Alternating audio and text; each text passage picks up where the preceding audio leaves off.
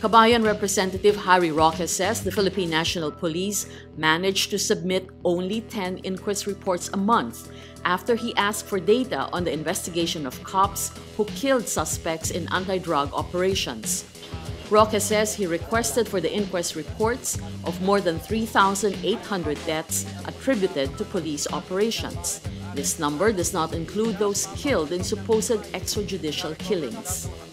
Roque says from July 27 to August 29 alone, over 360 were killed in police operations. The police have insisted that those who died in anti-drug operations fought back. But the police have been accused of only targeting the poor in its anti-drug operations and of having to meet a quota of dead bodies. The police deny the allegations.